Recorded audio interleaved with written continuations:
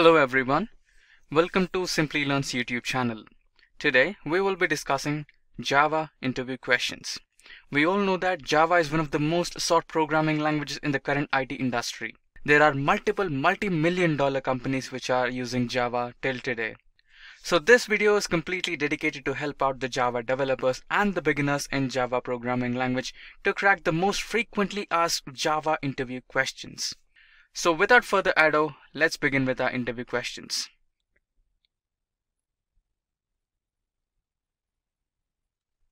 At first, we will start with the beginner level interview questions. So in the beginner level interview questions, the first question we have is, what is JIT? So the answer for this question is, JIT is an abbreviation for Java In-Time Compiler. It increases efficiency of the interpreter by compiling the bytecode in the runtime.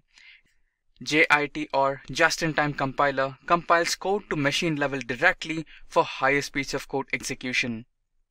So basically, just-in-time compilation is a feature added to the interpreter of Java. So this involves conversion of the code directly to machine level during the compilation stage.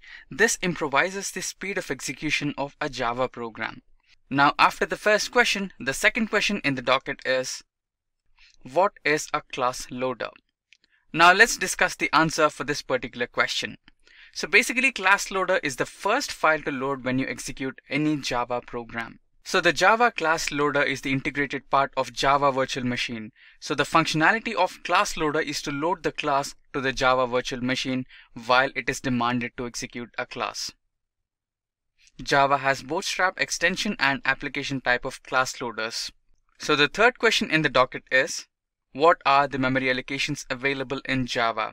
So the answer for this particular question is, Java provides multiple types of memory allocations, but the 5 major types of memory allocations which are most frequently used are class memory, heap memory, stack memory, program counter memory, native method stack memory.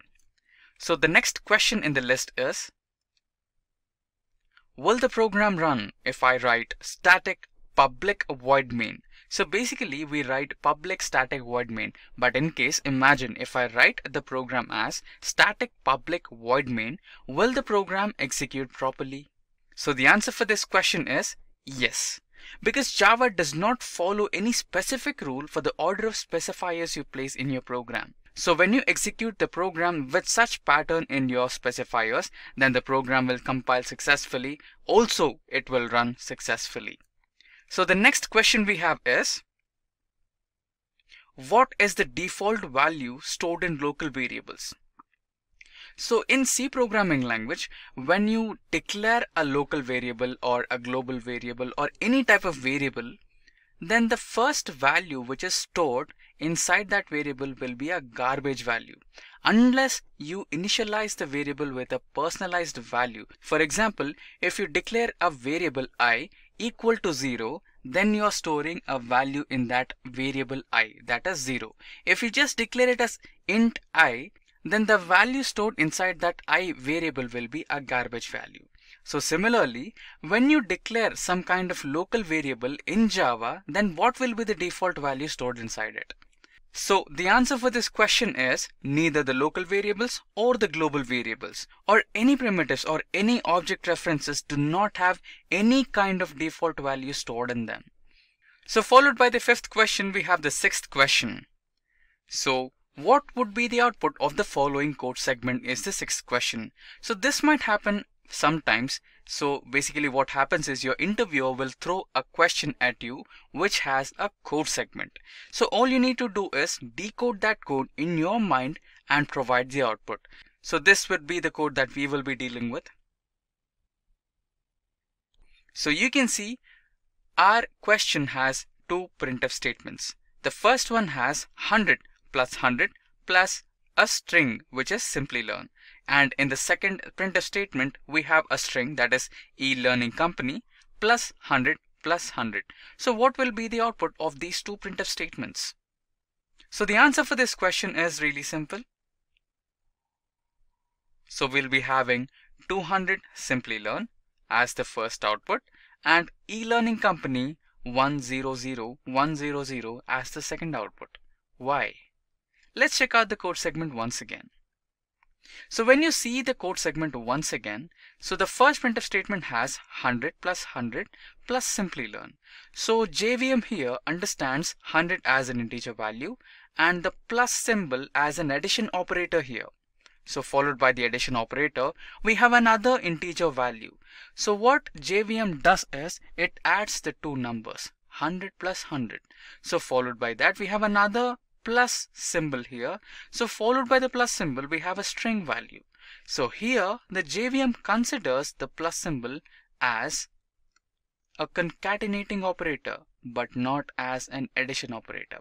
So that's why the first two numbers got added and the result was 200 and the next two values were concatenated. So it became as 200 Simplilearn. Similarly, in the second printf statement, the JVM encountered with a string value. So it considered the plus symbol as a concatenating operator. Similarly, it happened with the second plus symbol as well. So that's the reason we had e-learning 100 as the second output. Now followed by the sixth question, we have the seventh question. What is an association? So the answer for this question is an association can be defined as a relationship that has no ownership over the other. So to understand this definition, we can consider a simple example. Consider a person associated with multiple banks. So consider person X who has got accounts in bank A, bank B and bank C. And similarly, a bank is associated with person X. That is, a bank A, bank B and bank C are associated with the person X, but no one has ownership over the other. A person X who is an account holder with all the three banks, that is A, B and C, does not possess any kind of ownership over the three banks. Similarly, banks A, B and C who has the customer, which is the person X, but the banks do not possess any kind of ownership over the customer. So the relationship between the person X and the banks ABC can be considered as an association. Now followed by the seventh question, we have the next question, that is the eighth question. Define copy constructor in Java. So the answer for this question is as follows. A copy constructor in Java is a constructor that initializes an object through another object of the same class. A copy constructor in Java is really helpful because when you want to copy a complex object that has several fields, or when we want to make a deep copy of an existing object, then the copy constructor is the one which will help you out in this situation. So followed by the eighth question, we have the ninth question. What is a marker interface? So the answer for this question is an empty interface in Java is referred as a marker interface. Serializable and clonable are some of the popular examples of marker interface. So basically a marker interface is just another interface, but normally in interface we provide some signatures. So these signatures belong to particular methods. So in normal interface we just have method signatures but not the complete implementation, or at least we'll be having some variables. But in a marker interface we do not have any kind of data manipulating method signatures, any data members, nothing. They have special functionality unlike a normal interface. So followed by the ninth question, we have the 10th question. What is object cloning? I guess the word object cloning is completely self-explanatory. Yet the answer for this question is, it is an ability to recreate an object completely similar to the existing object. This process is known as object cloning in Java. Java provides a built-in function or method, that is the clone method, to clone an existing object, offering the same functionality that of the original object. So followed by the 10th question, we have our 11th question. Why is Java not completely object-oriented? So this question might be a little confusing, but it's true. Java is not completely object-oriented. But what's the reason? Yes, I'll explain you why Java is not completely object-oriented. So the answer for this question is Java is not considered as 100% object-oriented programming language because of the data types it uses. It still makes use of 8 or more primitive data types, which are int, float, double, and few others. So this is the only reason why Java is not considered as completely 100% object-oriented programming language. So the next question is, define wrapper classes in Java. So the answer for this question is, in Java, when you declare primitive data types, that is the int, float, double, etc., then the wrapper classes are responsible for converting them into objects or reference types. Just as we discussed before, Java is not 100% object-oriented programming language just because of the primitive data types it uses. So when you include such primitive data types, then wrapper classes are the ones which convert them into objects or reference types for the ease of compilation and execution of programs without any issues. So followed by this question, we have the next question. Define singleton classes in Java. So the answer for this question is, in Java, when you make the constructor of a class as private, then the particular class can generate only one single object. This is the reason why such type of classes are called as singleton classes. So followed by that, we have our next question that says define package in Java. So if you use some of the popular IDEs, that is the integrated development enterprises such as IntelliJ or Eclipse, then you might be familiar with projects, packages, source files, and then the class file. So basically you create a project first, and inside the project you will be having your source folder, and then you will be creating your own package using the source folder, and inside the package you will create a class file, and inside the class file is where you write your Java program. So here the question is, define package in Java. So the answer for this question is as follows. Package is a collective bundle of classes and interfaces along with necessary libraries and jar files. The use of packages helps in code reusability. So basically when you create a specific package, inside that package you will store all the class files that you will be using in your Java program.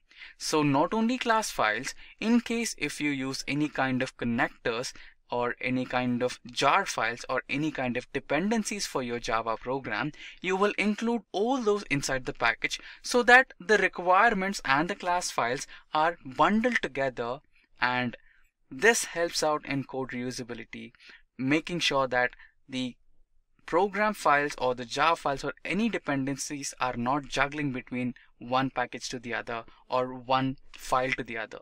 So using a package is basically a good practice. So followed by this, we have our next question. Can you implement pointers in Java program? So if you remember C programming language, we had pointers there. So we use pointers to directly access the memory.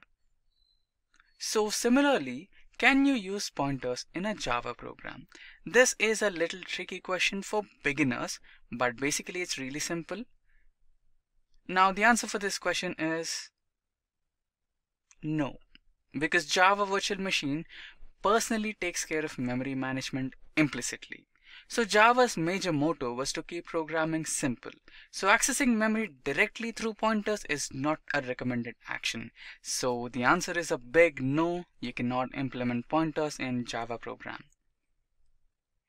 So followed by that, we have our next question. Differentiate between instance and local variables. So the answer for this question is really simple. Instance variables are declared inside a class and the scope is limited to only a specific object inside which an instance variable is created. So followed by the instance variable, we have the local variable. So the local variable can be anywhere inside a method or a specific block of code. Also, the scope is limited to the block of code where the variable, that is the local variable, is declared. Now followed by the 16th question, we have our next question. Explain Java string pool. So the answer for this question is a collection of strings in Java's heap memory is referred as Java's string pool. So for example, you wanted to create a new string. consider your name. So your name might be some XYZ. So if you wanted to create XYZ string, then you provide that particular code to your JVM. So what does JVM do? It will not directly create that particular string. First, it will search for the XYZ string in your string pool. If that is already existing in your string pool, then it will provide a reference to that particular string. In case if XYZ is not there, then the JVM will create a new string, that is the XYZ string. So followed by this, we have our next question, that is, what is an exception? So the answer for this question is, an exception in Java is considered as an unexpected event that can disrupt the normal flow of the program. So for example, just consider that you are going to write a program for division operator. So after you finish your program, your evaluator might want to test your code to the extreme levels. So instead of providing a proper number, imagine that your evaluator is providing a wrong input, such as special symbols, sometimes 0 or any other sort of input. So if this kind of input is provided to your program, then your program might crash. So you can avoid this kind of crash by using exception handling. So basically you can use try and catch blocks. So you can embed your code inside the try block and say to your program that if any kind of wrong input such as special symbol or 0 is provided by the evaluator, then send a message saying wrong input or divide by 0 exception. So this kind of approach will provide an output, but this kind of approach will avoid your program from crashing. So this is how exceptions are handled in real time. So followed by this, we have our next question. What is final keyword in Java? So the answer for this question is, the term final is a predefined word in Java that is used while declaring values to variables. When a value is declared using the final keyword, then that particular value of that particular variable will remain constant throughout the execution of program. So sometimes if you include a normal variable and provide an operation on that particular variable, then the value of that particular variable will change after the execution of program. But when you declare the same variable using final keyword, then no number of operations or any kind of manipulations applied onto that variable will not change the value of that particular variable. So that's the speciality of final keyword in Java. So followed by that, we'll dive into the next question, that is, what happens when the main method is not declared as static? So the answer for this question is, when the main method is not declared as static, then the program may be compiled perfectly, but ends up with a serious ambiguity and throws a runtime error that says no such method error. So when you basically declare a main method, don't forget to specify the static keyword. So with this, we finish the beginners segment of questions. Followed by the beginners segment, we have the next segment, that is the intermediate level segment. So the first question in the intermediate level is, what is JDK, and mention the variants of JDK. So the answer for this question is, so JDK is basically an abbreviation for Java Development Kit. This is a combined package of JRE, that is the Java Runtime Environment, and developer tools used for designing Java applications and applets. Oracle has the following variants for Java Development Kit. So the first one is the JDK Standard Edition, which is normally used by beginners and intermediate developers. Next, after the JDK Standard Edition, we have the Java Development Kit for Enterprise. So this particular Enterprise Edition is used by professional Java developers for developing Java-based applications and frameworks. Now the last one is the Java Development Kit Micro Edition. Now followed by 21st question, we will dive into the next question that says, brief access specifiers and types of access specifiers in Java. So the answer for this question is as follows. Basically, access specifiers are predefined keywords used to help a Java virtual machine to understand the scope of a particular data member or data manipulating method within a class or outside the class. So in Java, we have 4 types of access specifiers. The first one is public access specifier. So when you declare a data member or a data manipulating method as public, then that particular data member or method can be accessible by any class or object throughout the package. Followed by that, we have the private access specifier. So unlike the public access specifier, when you provide the private access specifier, then the accessibility of that particular private data member or the data manipulating method will be provided to specific classes and specific objects only. And finally, we have the protected access specifier. So the protected access specifier is a bit more secure than the private access specifier. So the access for this particular protected data member or protected data manipulating method could be a little more difficult to access unless you are going to implement everything which is present in that particular package. So basically, if you are trying to access the protected data member or protected data manipulating method of a different package, then you need to first import the package into your existing package. So that's how the protected access specifier works practically. So finally, after the major 3 access specifiers, we have the default access specifier.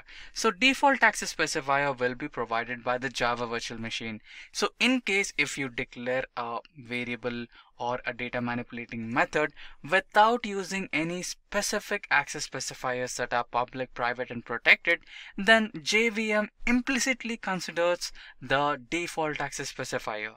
So there is no much of a difference between the public access specifier and the default access specifier. Both have the same functionality and accessibility. So followed by this question, we enter into the next question, that is, can a constructor return a value? So the answer for this question is as follows. Yes, a constructor can return a value. It basically returns the current instance of a class implicitly.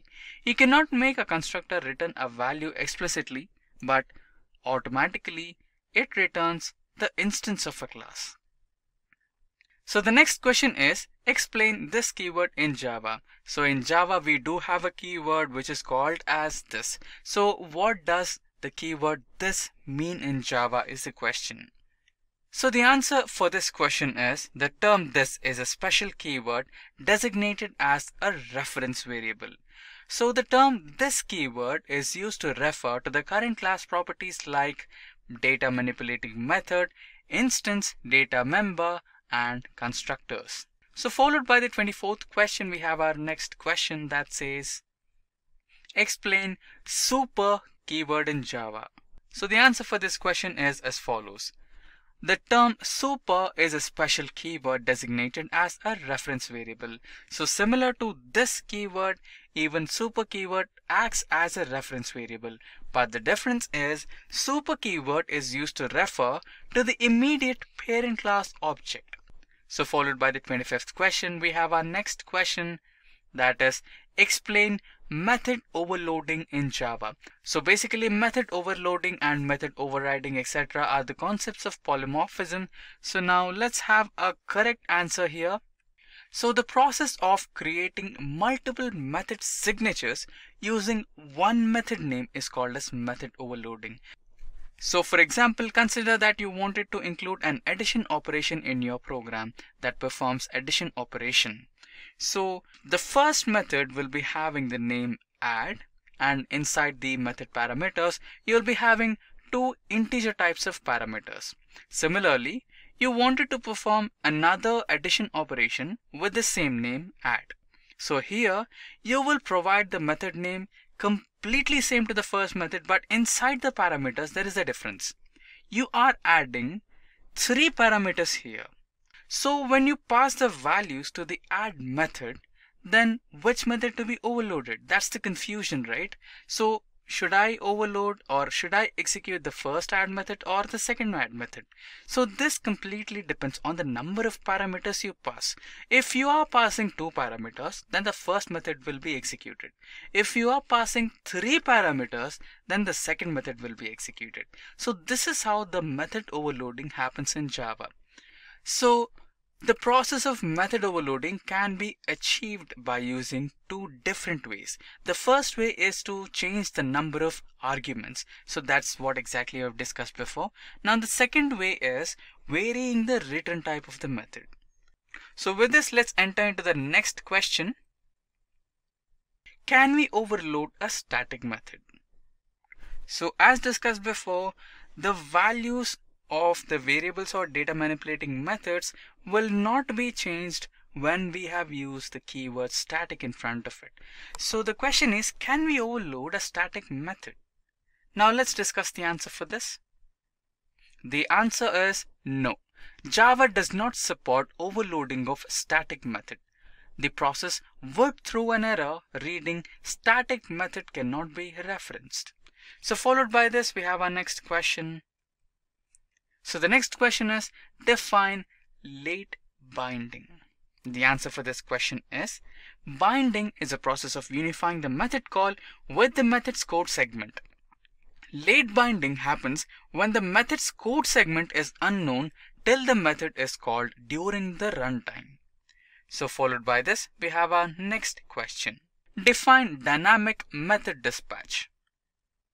So the answer is, the dynamic method dispatch is a process where the method call is executed during the runtime. The overridden method is called through a reference variable of superclass. So this process is called as runtime polymorphism. Now we have our next question. Why is delete function faster in linked list than an array? So basically, linked list and array are the Java collections, or in other words, it's also considered as data structure. So to answer this question, you need to understand the analogy of linked list and array. So basically, an array is a complete memory block of consecutive memory locations. So consider that your memory location starts from 100 and your array has 10 locations. So it's a complete reserved block of from 100, 101, 102 to 109.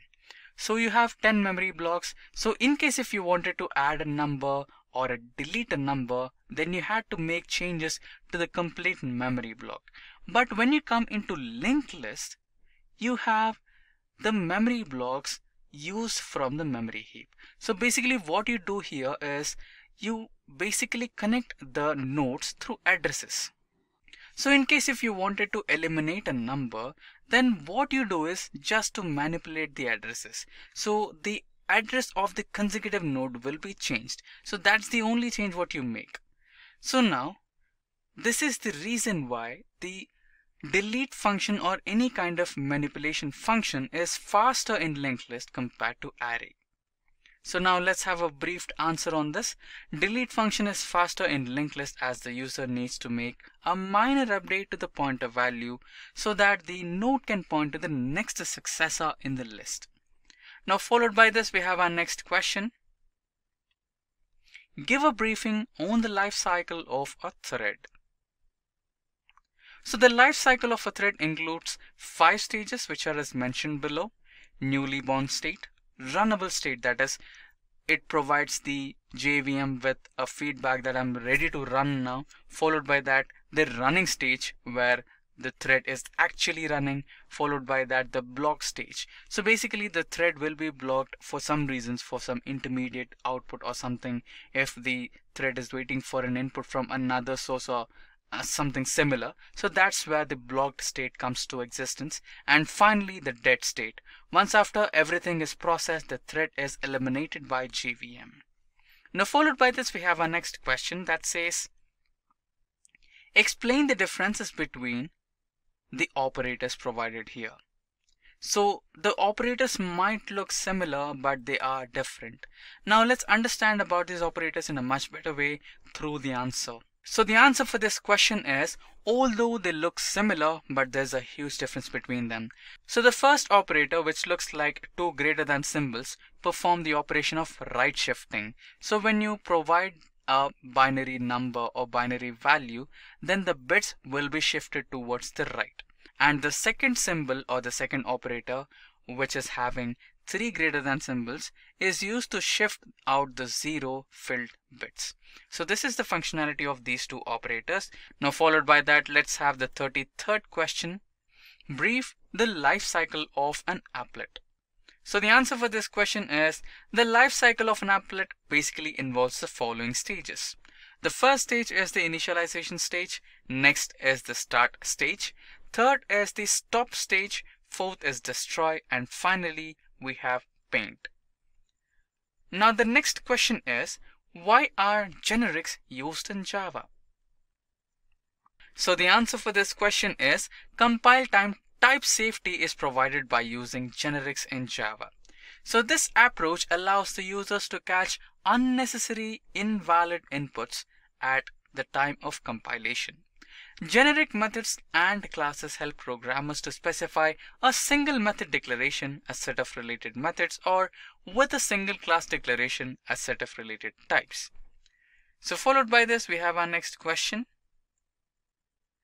Explain externalizable interface. So the answer for this question is, the externalizable interface helps with the control over the process of serialization.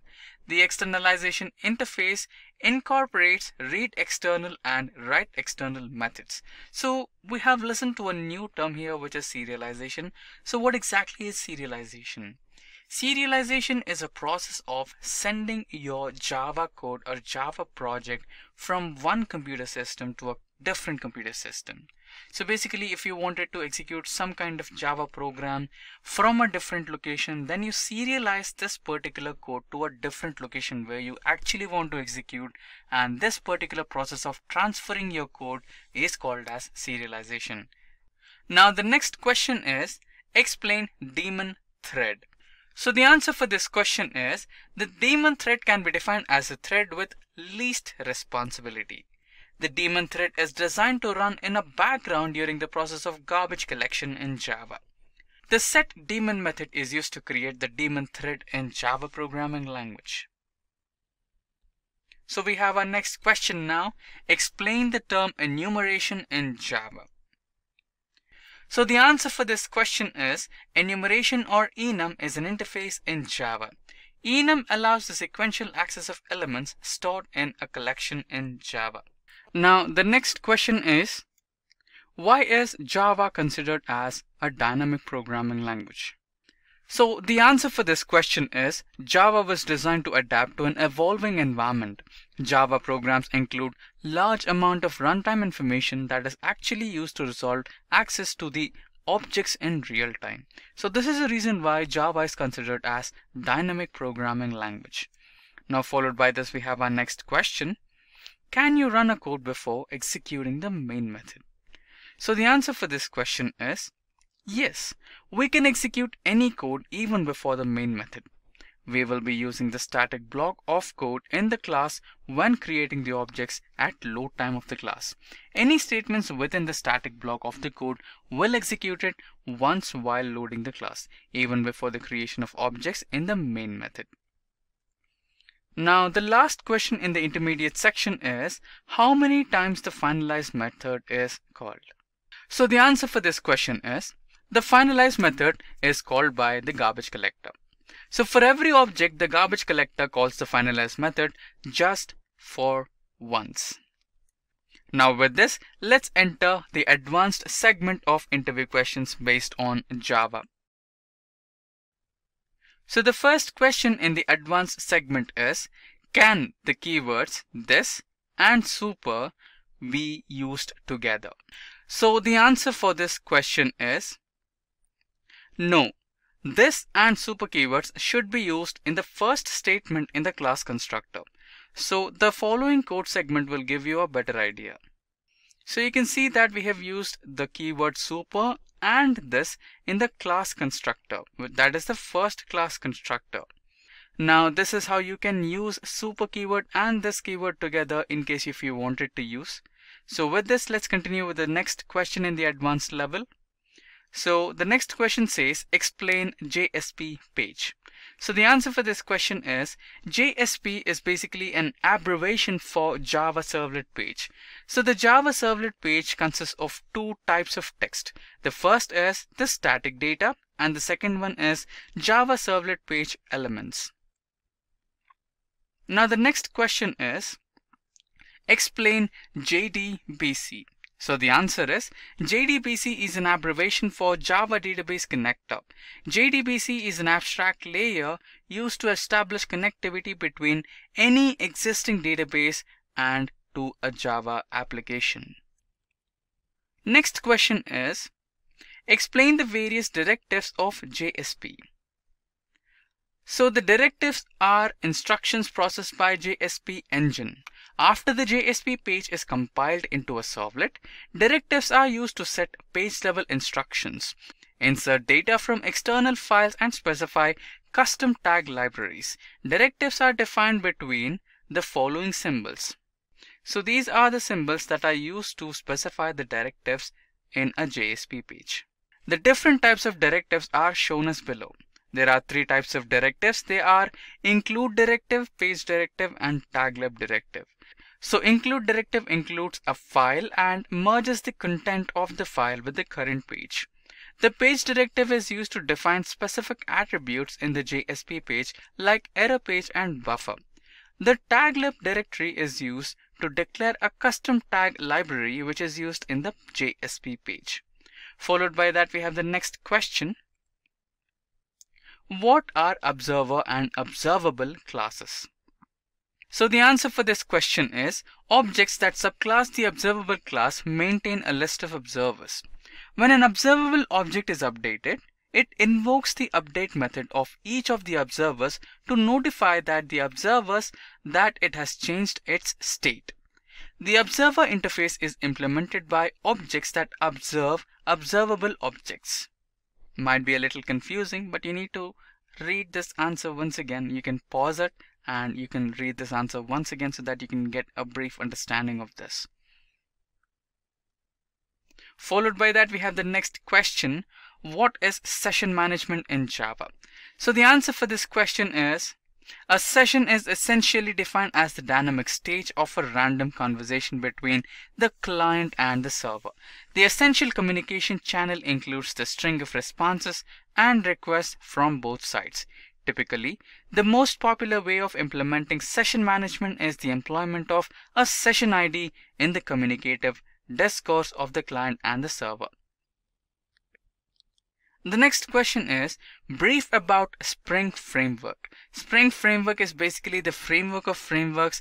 Now the answer for this question is, Spring is essentially defined as the application framework and inversion of control container for Java. Basically, the chief purpose of Spring Framework is to create enterprise applications in Java. Also, it is especially useful to keep in mind that the central features of the Spring Framework are essentially conducive to any Java application. So the next question is, explain JCA in Java. So the answer for this question is, JCA is basically an abbreviation for Java Cryptography Architecture. So JCA provides a platform that gives architecture and APIs for encryption as well as decryption. JCA is used by the developer to combine the application with the security measure. It also helps in performing the third-party security rules. It uses the hash table, encryption message digest, etc. to implement the security. So the next question is, explain JPA in Java. So the answer for this question is, JPA stands as an abbreviation for Java Persistence API. The JPA is enabling us to create the persistence layer for desktop and web applications. JPA deals with the following: Java Persistence API, Query Language, Java Persistence Criteria API, Object Mapping Metadata, etc. So the last question in our list is, explain the different authentications in Java servlets. So the answer for this question is, Authentication options available in servlets are as follows. The first one is basic authentication. So the basic authentication consists of username and password provided by the client to authenticate as the user. The second one is form-based authentication. In this particular type of authentication, the login form is made by the programmer by using HTML. Followed by that, we have the third type of authentication, that is digest authentication. Digest authentication is similar to basic authentication, but in this the passwords are encrypted using hash formula. This makes digest more secured. And lastly, we have the client certificate authentication. The client certificate authentication requires that each client accessing the resource has a certificate that it sends to authenticate itself. This requires SSL protocol. So with that, we have come to an end of this particular tutorial based on Java interview questions. If you have any queries regarding the interview questions session we had today, or if you feel that we have missed out some important interview questions that we were supposed to cover in this particular tutorial, then please feel free to drop them down in the comment section below, and we will have your questions answered, and also we will consider every suggestion provided by you. So with that, this is Ravi signing off. Until next time, thank you. Hi there, if you like this video, subscribe to the Simplilearn YouTube channel and click here to watch similar videos. To nerd up and get certified, click here.